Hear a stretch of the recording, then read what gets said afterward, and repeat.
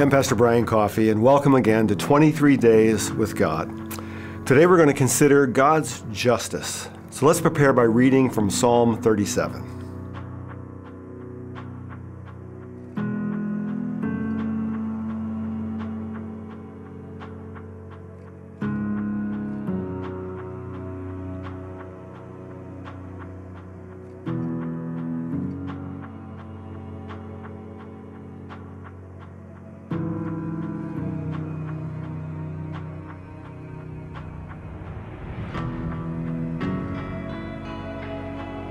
A couple of weeks ago, I was watching coverage of the Winter Olympics, and one night I happened to catch a snowboarding competition.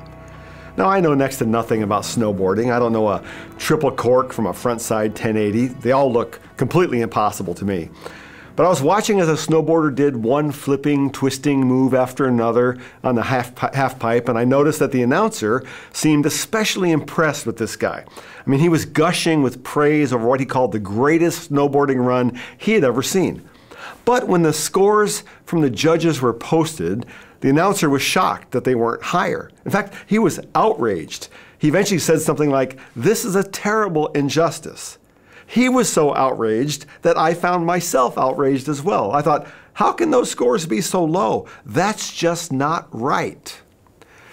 As human beings, we crave justice. From athletic competition, to bullies on the playground, to justice in our society, to what's happening in the Ukraine. We crave justice. We want things to be made right. The Bible tells us we long for justice because we are created in the image of God, and God is just. In fact, our desire for justice and our outrage over injustice is profound evidence for the existence of God, even in those who don't believe in Him. But that's an argument for a different time. In Deuteronomy chapter 32, we read, "I will proclaim the name of the Lord. Oh, praise the greatness of our God. He is the rock. His works are perfect, and all His ways are just. A faithful God who does no wrong. Upright and just is He." Now, to say that God is just is to say that God is absolutely righteous in Himself, that God is just and right in whatever He does, and that God alone establishes what is just and what is not.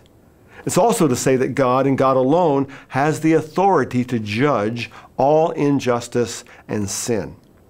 Now, this is a very good thing, because it means that God will one day judge and make right all the injustice and evil in the world.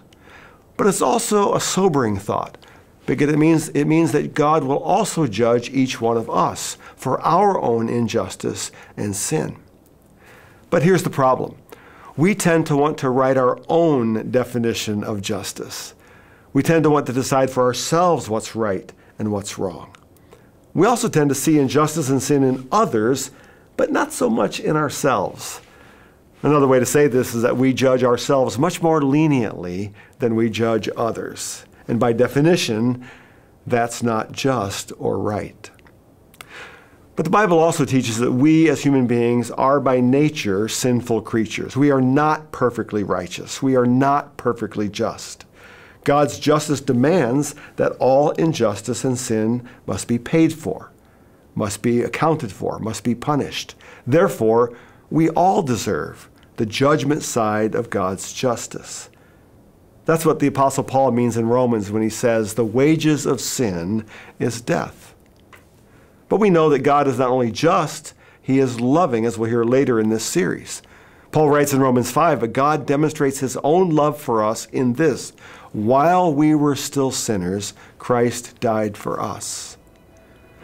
As we look toward the celebrations of the Easter season, we acknowledge that at the very center of our faith stands the cross. And the Bible teaches that on the cross, Jesus bore the weight of all the injustice and sin of the world. And even more than that, He bore my sin and yours as well. By His blood, He atoned for, paid for our sin, thus satisfying the perfect justice of God. And by taking our place on the cross, He expressed the perfect love of God. The cross, then, is the perfect intersection of God's justice and His mercy, which we'll talk about tomorrow. So when you find yourself outraged over some injustice you see in the world, Thank God for creating you in His image. Thank Him for promising one day to make all things right again. And when you see injustice and sin in your own heart or actions, thank God for the cross and for the one who replaces your sin with His own righteousness. Thank you for joining us again today.